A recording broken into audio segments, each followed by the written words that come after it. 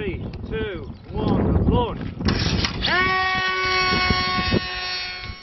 Here in Wiltshire, engineers have just launched the first plane made entirely with a 3D printer.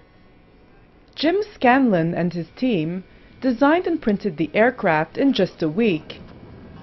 In this test, it successfully completes a 10-minute flight. Remarkable. I'm absolutely delighted.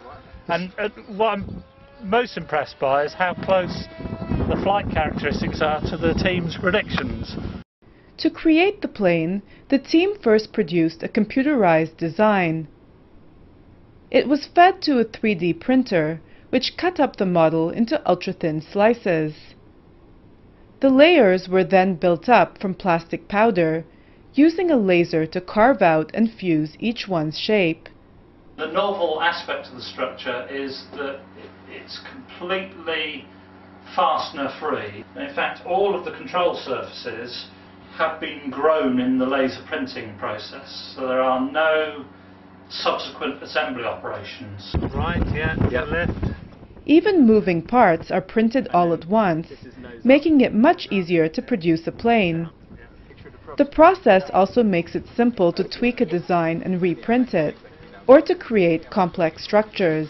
It allows us to explore manufacturing geometry and techniques that are simply too expensive using other techniques. We have a geodetic structure that was used in World War II on the Vickers Wellington, and that was an incredibly high performance and successful structure, but extremely costly and very difficult to manufacture. The technique also reduces the cost of producing elliptical wings.